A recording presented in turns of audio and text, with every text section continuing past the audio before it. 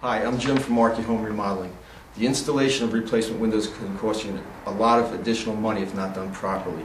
Most window companies remove the stops from the inside, remove the sashes, install the new window, and install the old stops back in. But the problem with that is, when removing the old stops, the paint chips. So after the window's installed, the job is complete, the homeowner's either going to have to go back and repaint that trim, or they're going to have to hire somebody to come in and repaint the trim on the inside.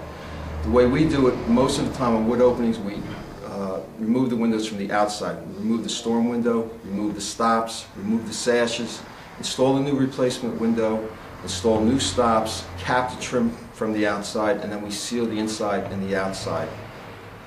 The installation of the replacement window, when done this way, nobody has to go back on the inside to repaint the trim, or you don't have to hire anybody to come back and paint the trim on the inside. Everything that we did was from the outside except for the sealant of the windows on the inside. The job site's complete. We remove all the old garbage, and we have a happy customer when we're finished.